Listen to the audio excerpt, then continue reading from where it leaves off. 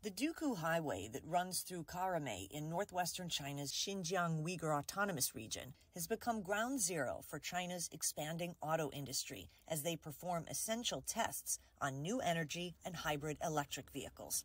With its diverse climate conditions, including extreme temperatures, high altitudes, and varied geographical landscapes like deserts, mountains, and plains, it's the perfect location for the industry's vehicle testing facilities.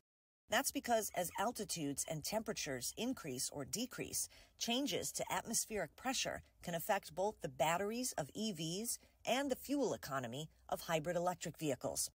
Tests to evaluate power performance, range, and fuel consumption are conducted on icy, dusty, and high-speed surfaces.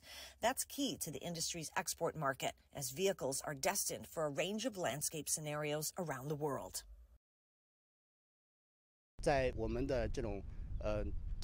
In our terrain and climate, which are highly similar to those in many parts of the world, we can conduct effective substitute tests.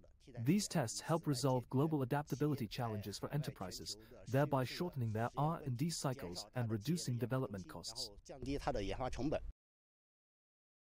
According to the China Association of Automobile Manufacturers, sales of hybrid NEVs surged by more than 80% in the first 4 months of the year.